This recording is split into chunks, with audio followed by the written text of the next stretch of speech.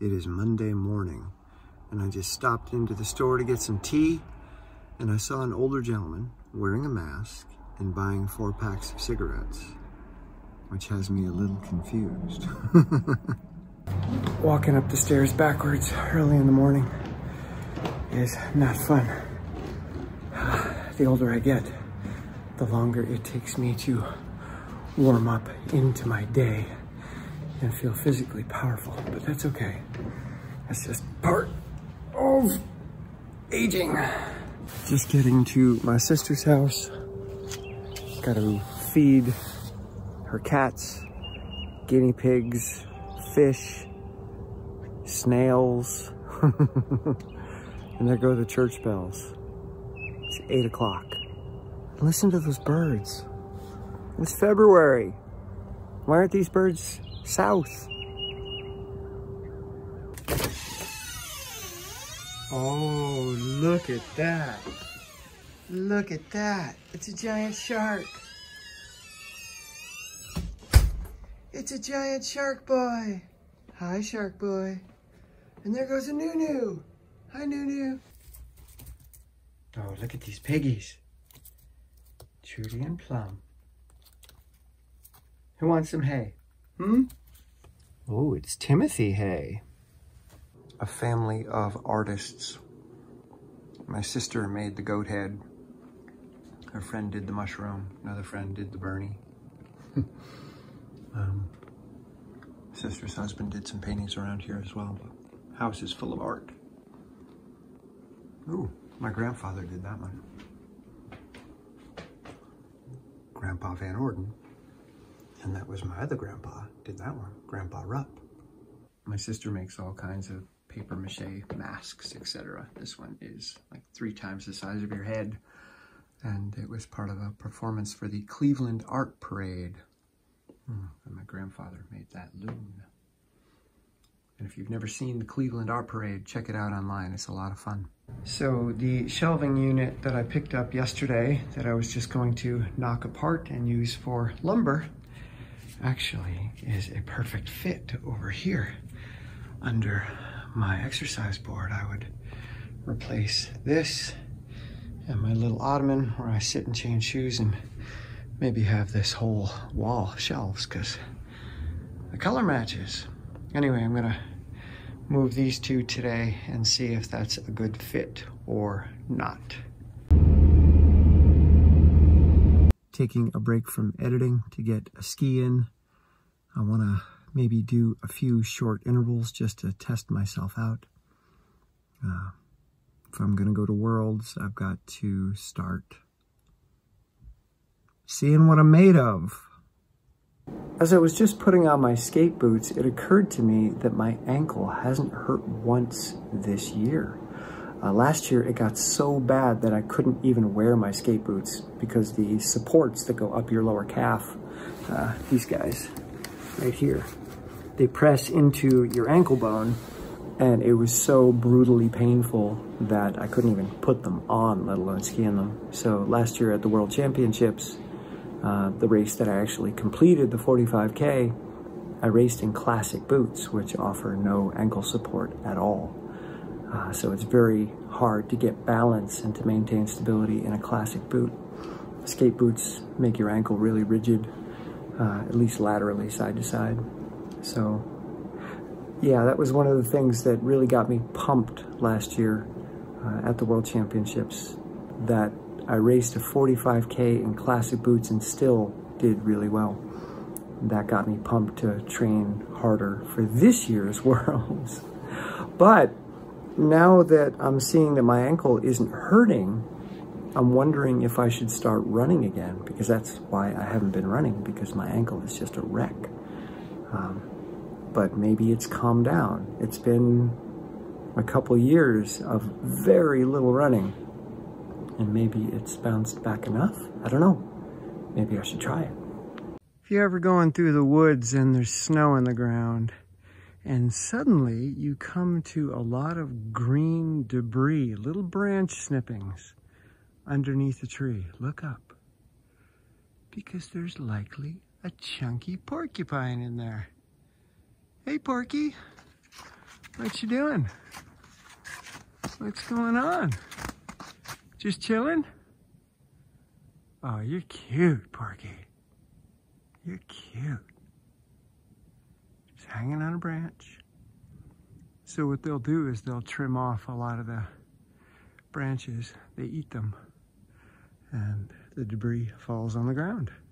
That's how you spot them. Day one is done. And I'm feeling a little soreness in my upper body that I'm not used to. Doesn't feel that I'm working that hard at strength, and yet I'm more sore and tired than I have been throughout the past year, which is odd. So I want to pay attention to that and be careful. I don't want to push. Maybe my body is still in recovery mode from whatever illness I had. So, yeah, odd. I want to do more. I want to aggressively get back into pull-ups and dips, but I'm sore and I don't know where it's coming from. Hey, Shark. One of the things that I love about coming to my sister's house is this old map on the wall. Peoples of Europe based chiefly on language. It's from 1938. And you get to see all the different language groups in the 1930s as they were described. And what's interesting to me, I know very little about Ukraine and Russia, but the Crimean Peninsula was Russian and Tatar, and then north of it was Russian. Looks like the Donbass was Russian. So, yeah, I have so little knowledge of that area. Also, there's a German-speaking group in the middle of Russia, just north of Kyrgyzstan. And the Bashirs, I don't know the Bashirs, the Karelians, I've heard of them, they have really interesting clothing. The Sudets in Germany, the Low, Middle, and High Germans in France, Langue-d'Oil and Languedoc, and the Basque people in Spain. Yeah, so interesting. Hungarians, otherwise known as Magyars in Romania or Transylvania. Slovaks, Czechs, Poles. Much of Poland, it looks like, spoke other languages. Anyway, fascinating. I love historical maps. Oh, sweet Nunu. Does Nunu want some belly rubs? Does Nunu want belly rubs? Does she? Oh, yeah. Yeah. Oh. Yeah, Nunu. Yeah. What's this?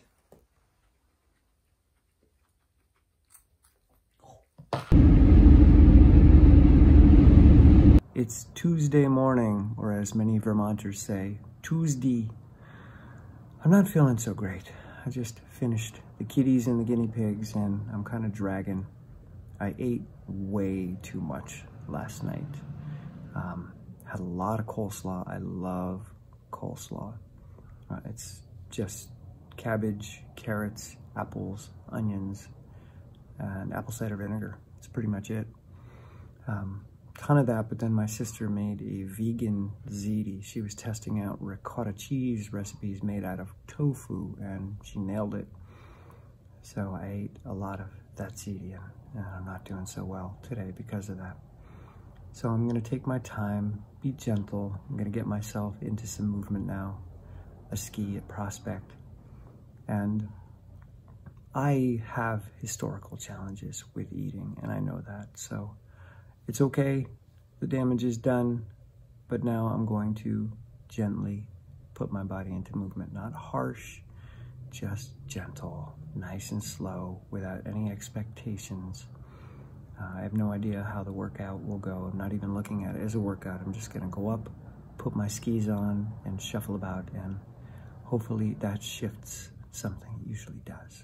Skiing on my beater skis today, These were the original skis that I skied with in 2021 when I got back into skiing. They're different lengths, they're different cambers or flexes, they're different weight, everything about them is different. But that's what was available to me when I got back into it. A buddy gave me his leftovers. He broke one of the yellow, broke one of the black. This is what remains, and they were fantastic all through 2021. And I probably ski on them 50% of the time. My good racing skis, try not to use that much. And today there's a lot of ice. So we're going with the beaters, which haven't been waxed since 1996. That's when my friend was using them. It's interesting. I've got this fear of that Strava segment that part of me thinks I gotta go get it back, or I gotta go test myself against it, which is wise in a way to see if I'm indeed in good enough shape to compete at a world level. But it's also terrifying because it's humbling. Like, you find out what you're made of, and that's an important thing to do in sport, to find out what you're made of so that you can make adjustments and you can modify your training, and then you can be made of something else. But initially it's terrifying to discover your position or rank. That was a pretty interesting ski. I've got to keep reminding myself what this project is about. Like, what are these videos about? What is my writing about? My coaching, etc. And it's so easy to forget that promoting a compassionate approach is my goal and is my process, because my fragile identity wants to keep getting involved. It wants to take credit. It wants validation. It wants to be seen as accomplished. But that's not what I'm up to. I simply want to demonstrate that taking lots of small, gentle steps in the midst of a compassionate approach yields dividends, big ones. And I have to keep stepping out of my identity because it wants to come along for the ride. So anyway, what happened today, I was just skiing along comfortably, working on technique, and I could feel a resistance to doing the trail called workout, because that's where the segment is that Johnny Hagenbach just took from me by 20 seconds. He didn't take it. He skied really fast and did so faster than my best time. It's not a competition. See, identity again showing up. Anyway, I could feel myself avoiding that trail because I was scared of not measuring up. I was scared of not being Johnny Hagenbach, who's in his early 20s. He might be 20 or 21, I don't know. And he's incredible. He's one of the best junior skiers in the world. I'm going to be 55 in a month. And yet my identity feels that it needs to be equivalent. It's so fascinating. So anyway, I felt that resistance to even skiing on that trail, going anywhere near it. And I thought, okay, let's use the tools. Let's just gently move towards that trail. And I got myself in that direction, kept telling myself it's okay to ski on this trail. You've got nothing to prove. But then I hit the beginning of the segment, and out of nowhere, my body just started moving faster. It wasn't a conscious choice. It was just happening. And I thought, okay, my body or some part of me wants to do this, but let's do it smart. Let's work on technique. Let's not just go crazy and punish ourselves, because that's not what I'm about, not anymore. So let's see if we can just ski powerfully with really good technique. And you can quit whenever you want. You don't have to do the whole segment. Just imagine what it was like for them to ski in this beginning section. How would they have skied this to go that fast? Anyway, I got to the steeper section where I filmed them. It gets up to about a 13% climb. And I was feeling pretty strong and powerful, and my technique was mostly holding together. And I thought, all right, that was good. And I was definitely breathing hard. My heart rate was probably in the high 170s. It was a little bit higher than a race pace heart rate. And then suddenly my body wasn't scared anymore. So I did some more intervals. I did one more on the workout hill. I did one more on the Beaver Pond Loop, which also has a really steep, long climb. And then I came back just now and looked at the data.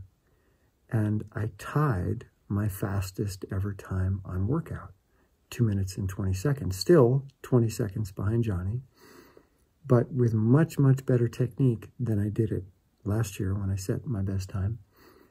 And on terrible skis with no waxing. And I thought, huh, that's interesting. Okay, maybe I'm not further behind last year like I've been predicting, simulating. And my lungs still don't feel great. I'm still coughing out yuckiness.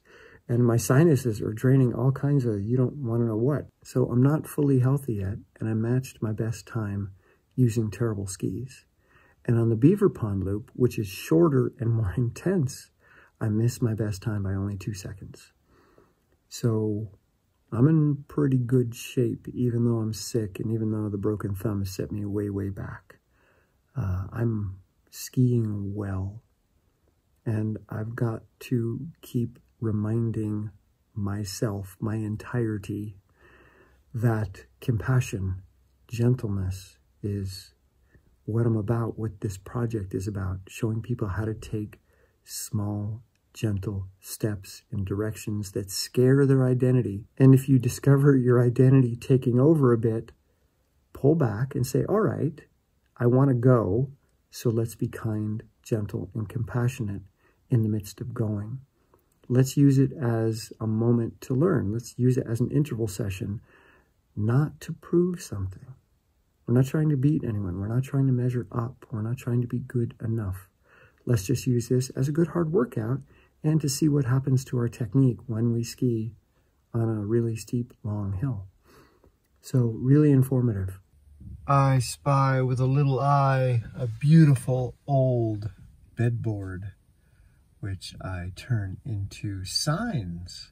Upon closer inspection, this bedboard turned out to be even more intricate and beautiful than I first thought, so I had to get it. Good morning, Nunu.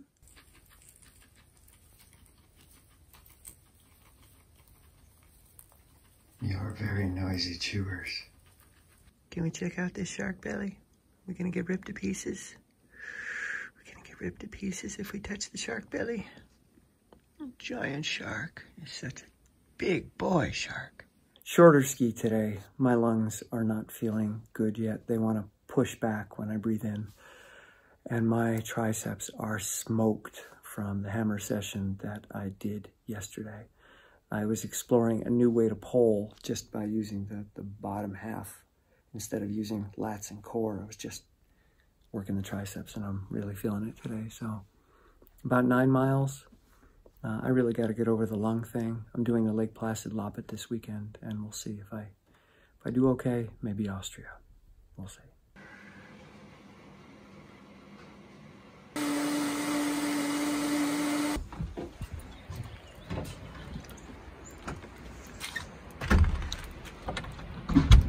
About 3 inches of very dense, heavy, wet snow, which is harder to shovel than a foot of powder.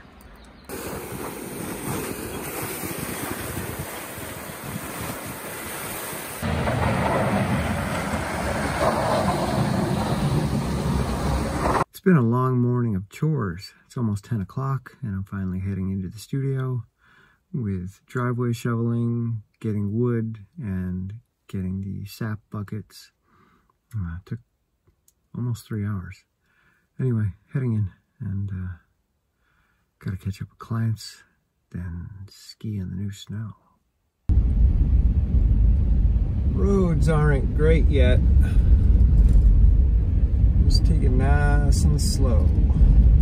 I just spent the last 20 minutes in the car finishing the book, Don't You Know Who I Am, and then doing a book review going up on Patreon soon. And I'm glad that book is over. It was almost 20 hours long and so redundant.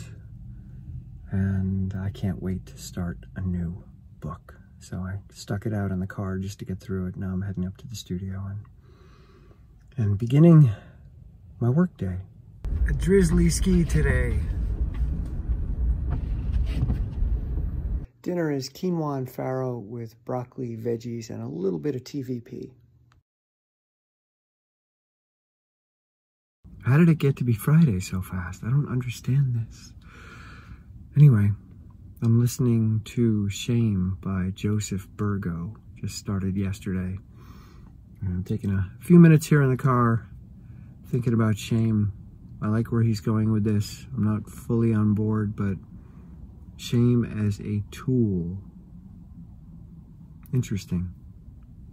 Anyway, I'm gonna head upstairs. Probably gonna skip skiing today. It's super windy, and it's gonna be very, very windy all day. Not fun to ski in high wind.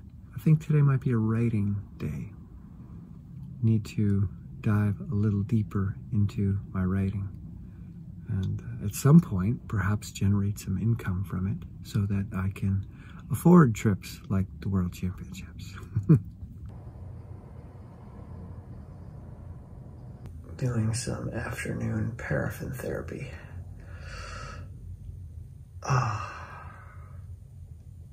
Still a lot of ache and tightness in there. As I cleaned the studio today, I did sets of 2 dips at random intervals whenever I got stuck, and then did some knees to bar as well. Decided to do some shorter polling sessions, but with the new Kruger technique where I'm going through a longer range of motion, it's a little bit harder than it was in the past. So hour and 15 minutes of that felt good. Considering the illness that I've had for the past month, my back is kind of tight and my lungs don't want to fully expand. So shorter sets on the pulling machine and more gentle with the pull-ups, knees to bar, dips, etc. Has allowed me to continue to train but not overload myself. So I don't know what's going on, but in the past this would happen a lot. You get sick and it lasts a while, especially if you're training. I could take maybe a month off from training and fully heal, but then I'm not ready for whatever is coming up. So it's a fine balance when you're training for a big event. Yeah, it's tough. Trying to avoid injury, trying to avoid illness. When you train a lot, your immune system is compromised.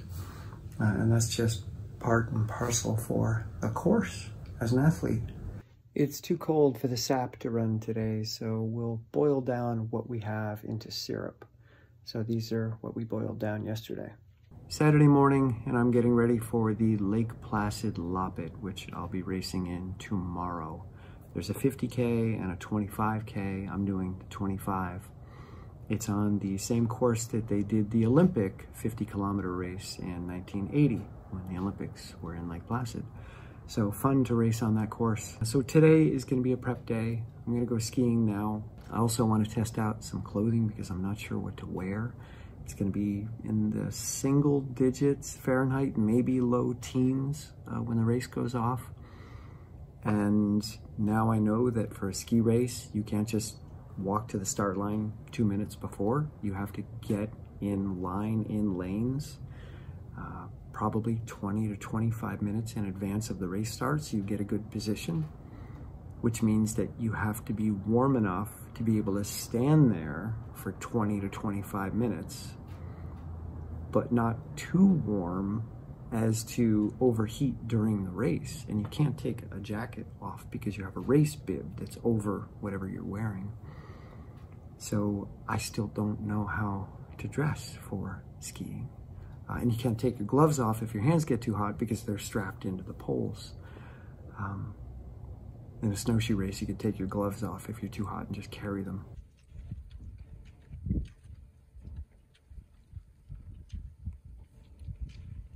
That was an awesome ski. So much fun to ski in fresh snow coming down. My technique is feeling good. I'm putting it together and I feel more confident than probably I ever have with my technique. So I'm excited to test that out in tomorrow's race. Feeling good. We'll see what happens.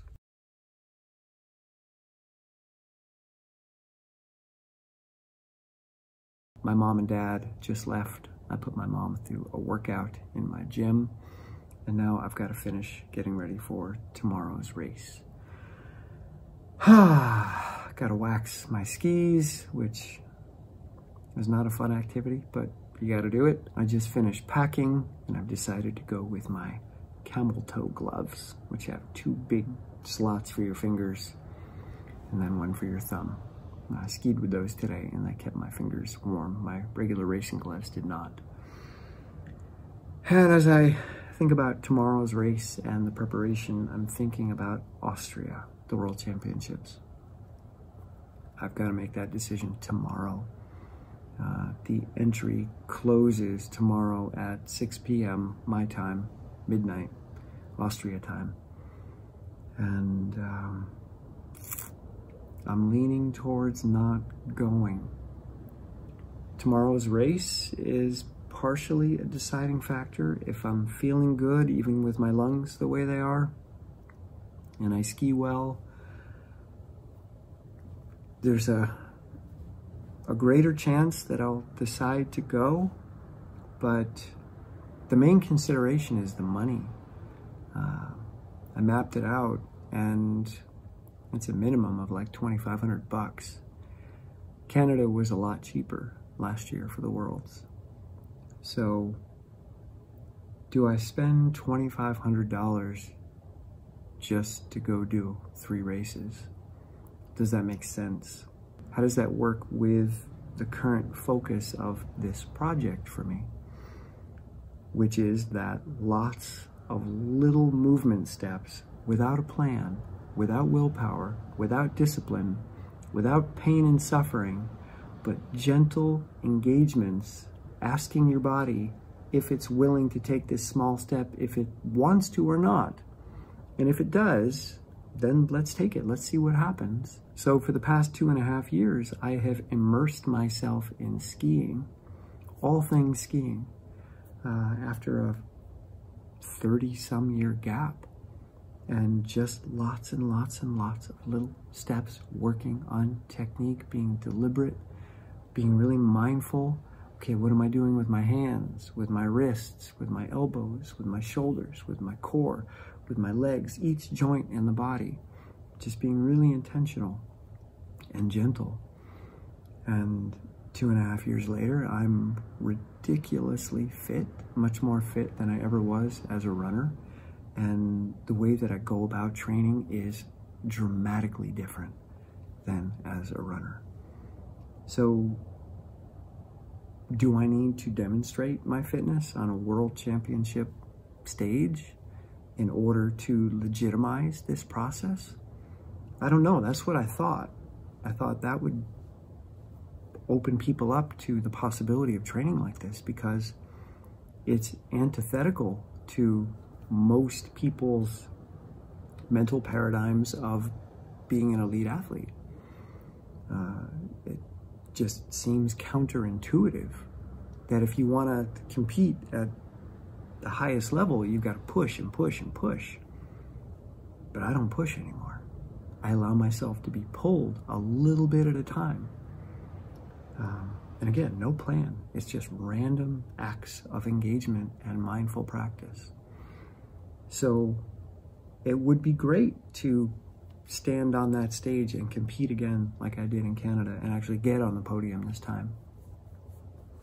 And I'm fit enough to do that, but there's a lot of things working against me. Skis.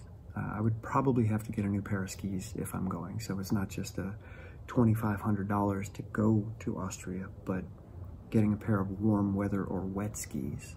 I have a pair of universal skis, which are okay in all conditions, but they're not super fast in warm or cold conditions. So those people with a fleet of skis, which is the technical term they use at the World Cup level, they have dozens of skis to choose from. And even at a master's level, many of these people have been skiing for many decades, and they have quite a few pair of skis to choose from. And they're gonna have a cold ski, a universal ski, and a warm ski. So going there, knowing that the average temperature is gonna be a high of 50 at that point in March in Seefeld, Austria, And the lows are around 30 at night, so it's going to be mushy snow. It's going to be warm, mushy snow. And spending all the money to go there and for lodging, and then to not even have the right skis doesn't make sense. So I'm running all these calculations and trying to figure out, what are my chances of performing well? What are my chances of a podium performance? What's working against me?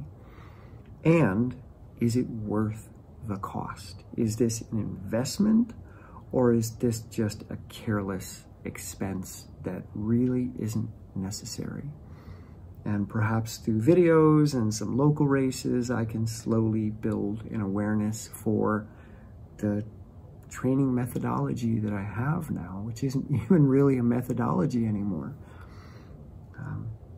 I want to show people that you can be gentle and get into phenomenal shape. Do I need to go to this race to prove that? To demonstrate that? For people to listen? I don't know. I don't know. But I'm going to race tomorrow in Lake Placid. And we'll see. We'll see how I do. We'll see how I feel. My ski today, my technique is getting good. And that's exciting. It's so much fun to work on something. And I don't want to say work hard, because that's not what I do, but to just work within the arena of, okay, I am really going to get in touch with every single movable part in my body, and I'm going to play around with them in the midst of using power and in the midst of finding balance. And I'm just going to keep dialing joints in different directions and different angles. And I have so much in love with that process. And skiing requires so much diversity of technique. You're not just using the same motion like you do in running. Like, I just have to hold this motion for 26.2 miles and we'll get a good result. Constantly changing.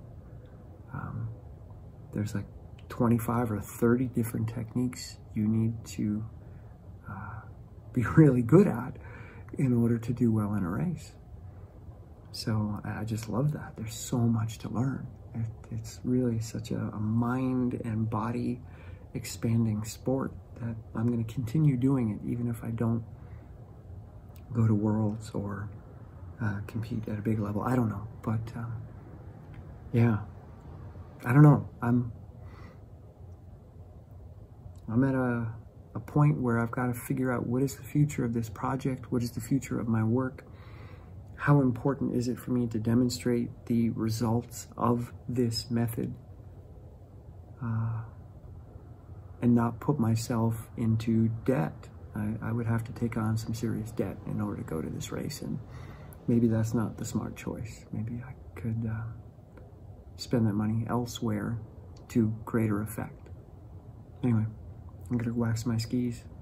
See ya. Dinner is quinoa and rice with some TVP, broccoli, carrots, and a tiny bit of lo mein noodles. It's 5:30 a.m. race morning. Gotta head to the studio, scrape off the last layer of wax, and head to Lake Placid, which is 2.5 hours away. And it's snowing pretty hard, so it could be a sketchy trip. Blueberry, banana, maple, cacao smoothie for breakfast. Taking a quick pit stop at the Adirondack Welcome Center in Glens Falls. Gonna get the massage gun out, massage my butt.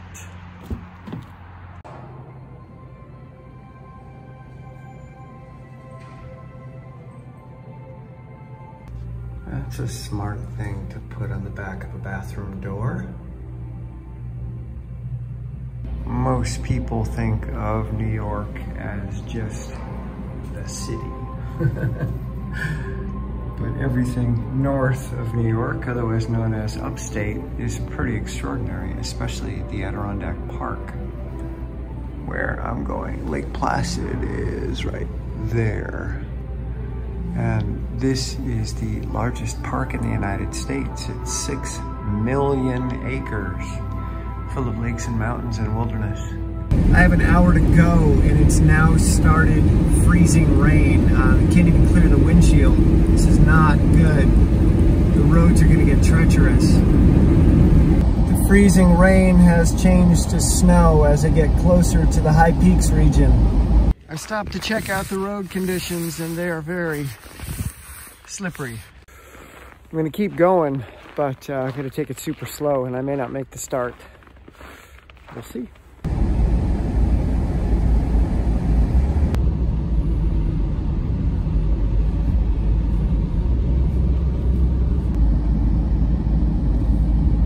Thank goodness I gave myself over 3 hours to get here because, wow, that was a white knuckle drive. Oy. All right, I have an hour before the race.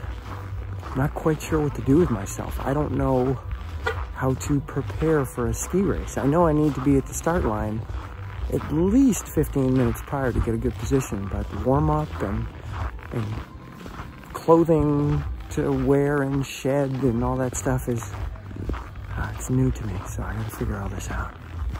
And I gotta shake off that drive. My butt is numb. My legs are sluggish. The official vehicle of Mount Van Hoevenberg, the Chevy Whiteout.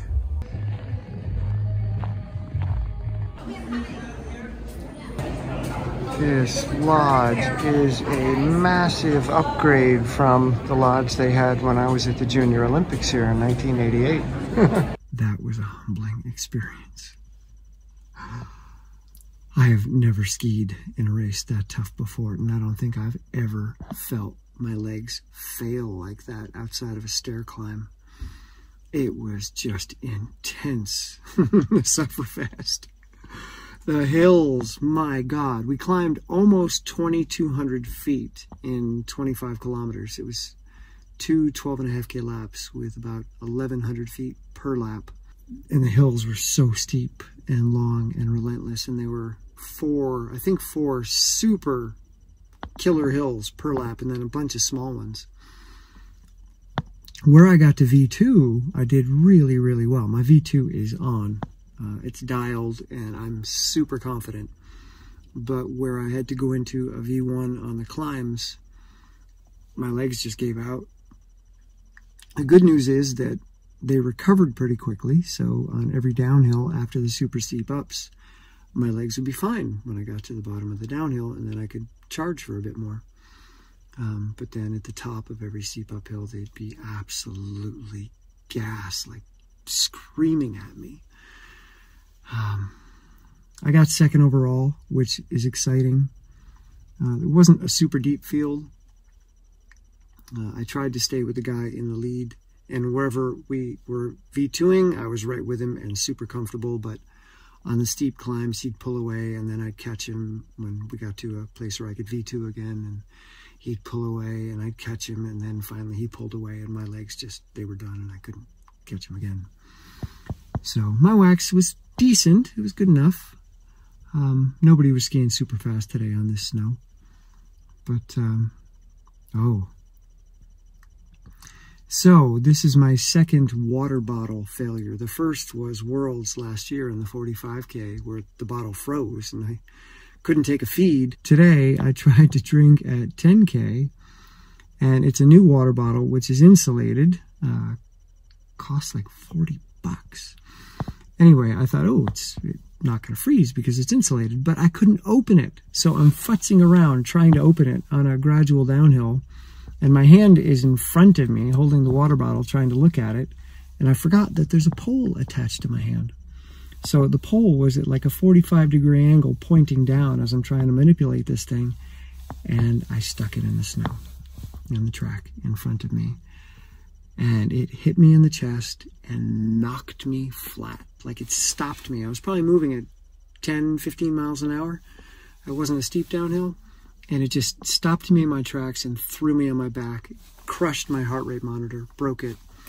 And thank God I was wearing the heart rate strap because it probably would have shattered my sternum. Sternum is bruised and it really hurts. It was hard to breathe after that, and my heart took a major hit. It went into shock. It didn't go into SVT, thankfully, but it was really unstable for at least 5 miles after that, and it still, my sternum is not good.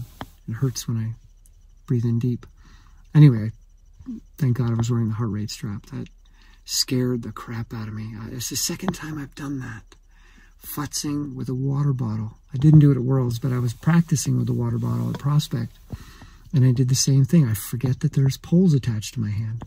And you're trying to look at the thing, and the pole is sticking straight out in front of you. And if it touches the track, bad things happen. So, even though I did well today, the weakness in my legs, and I skied hard up those hills. I wasn't taking it easy. I gave it everything I had.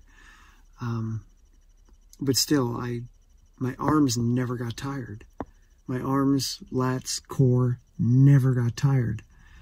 But my legs would give out on every hill. So, I don't feel confident going to Worlds. I've been on the fence just due to the expense. If I were to win, maybe that would be worth it, but I don't even think so. But now, with my legs feeling the way they do, I don't think it's a wise investment, so I'm going to bail on Worlds. Trained over 1,000 hours just for this event, and now I'm pulling the plug, and part of me just feels lost. But another part of me is saying it's okay. We'll just bounce. We'll keep taking our small steps. We'll keep training. We'll keep learning how to ski better and better, and we'll get some strong legs. We're going back to the drawing board or the sliding board, and we're going to get some tree trunk legs.